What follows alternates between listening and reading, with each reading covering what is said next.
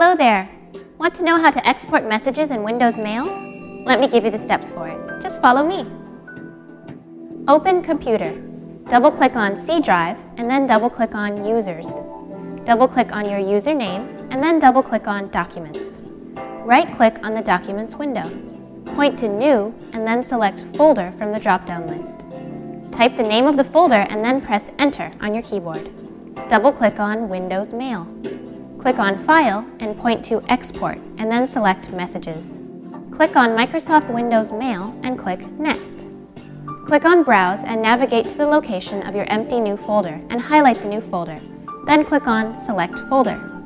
Click on Next. Select the radio button next to All Folders and click on Next.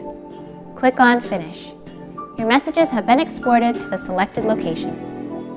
See how simple it was? Go ahead, have fun with your PC. At any point in time, if you face issues with your PC, just call iYogi. Good karma.